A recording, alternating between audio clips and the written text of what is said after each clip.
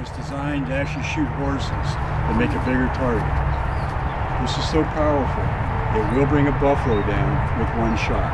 Oh! That's how powerful it is. Sir? Is that why? So they thought so.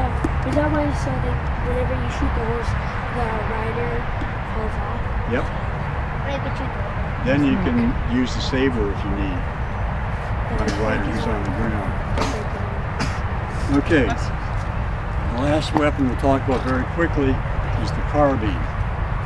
Unlike rifles, where the infantryman has to pour powder down here, put a ball in, ram it in, all we have to do on this is pull this trigger guard down. You can see straight through the barrel now. We put a cartridge in there that's made out of fabric.